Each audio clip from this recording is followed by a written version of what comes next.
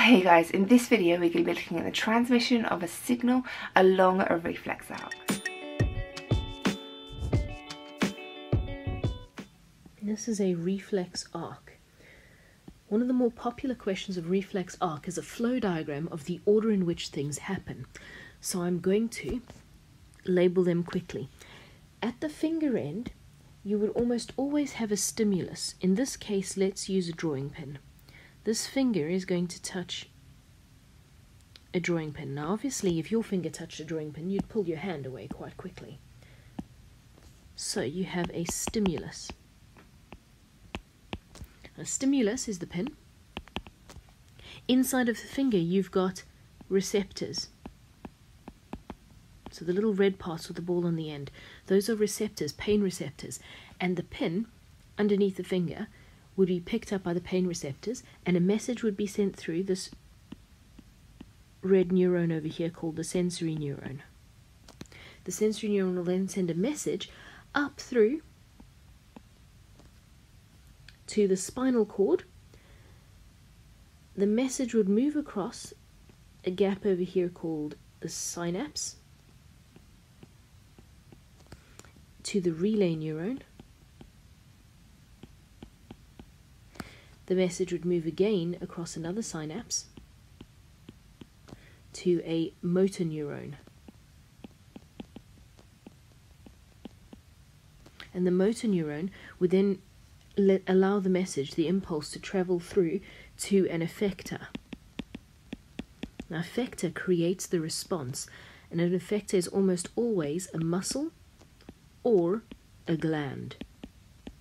In this case, it's going to be the bicep, because you're going to pull your finger away from the pin quite quickly. Now, you'd need to be able to put this into a bit of a flow chart. So, stimulus, receptor, sensory neuron,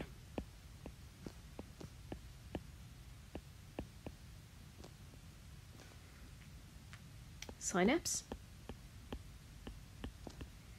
goes to relay neuron, goes to another synapse,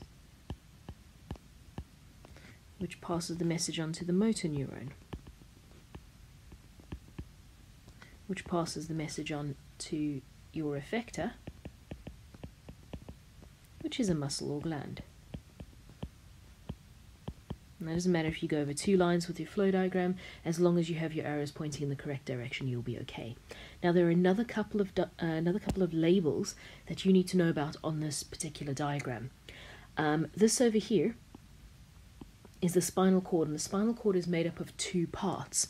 The first part of the spinal cord is the white matter, and the second part of the spinal cord is called the grey matter. Now the grey matter is generally the stuff where all the nuclei are.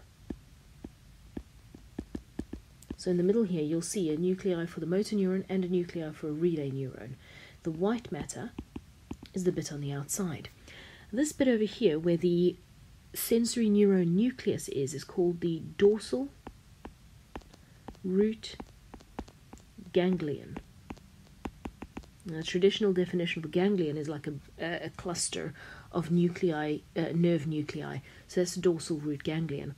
This branch over here is called the dorsal root. The branch down at the bottom is called the ventral root.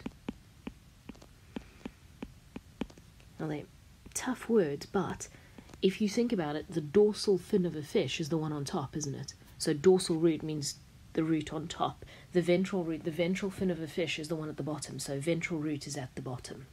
Now all of these parts of grey matter lead up to the brain. So the grey matter, the spinal cord here, this is part of the central nervous system. So this is the central nervous system.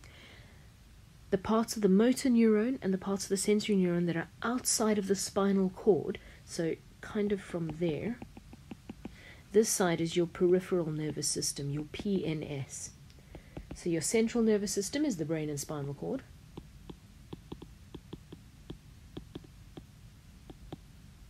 The PNS is everything else. neurotransmission happens with neurotransmitters, and they're a type of chemical. This over here is what we call the synapse. So remember in the last diagram we had the relay neuron and the motor neuron. Now the synapse is the little gap between the two.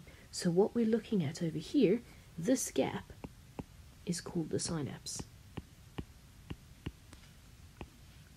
It's there. Alright, now the synapse, nerve impulses move down the axon of a neuron and reach the end of the neuron. The nerve impulses stimulate little vesicles which contain a chemical called neurotransmitters to start to move to the end of the cell membrane. Then once the neurotransmitters in their vesicles get to the cell membrane, they spill out of the cell membrane and start to move across the gap. So the neurotransmitters diffuse across the gap. When the neurotransmitters reach the other side of the gap, they attach to this membrane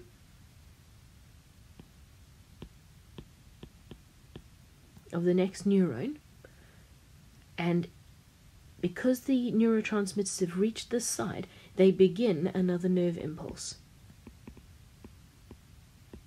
So they initiate another nerve impulse, which then moves down the axon of the next neuron. Then what happens is the neurotransmitters get released from there, and they get broken down by enzymes. Alright, so enzymes break down the neurotransmitters, and all the little chemical parts get reused back on this side to create more neurotransmitters in vesicles. Okay, so can you put those into steps? Step 1, you should have the nerve impulses traveling down the axon.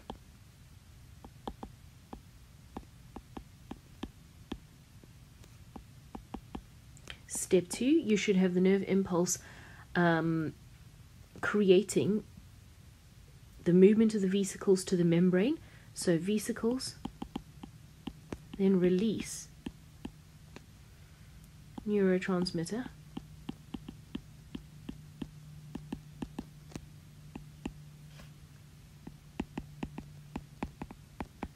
into the synapse.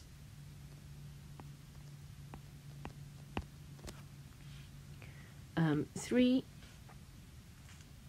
once a neurotransmitter diffuses,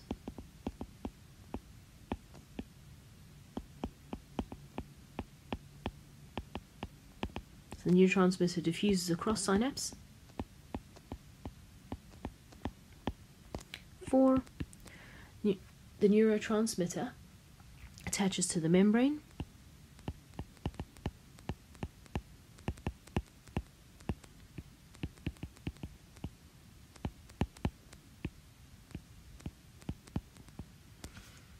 5,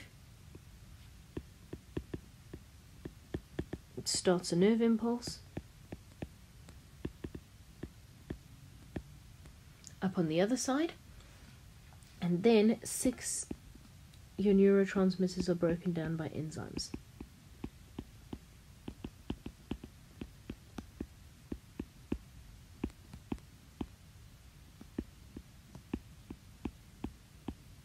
Okay, so really important here, the impulse is electrical.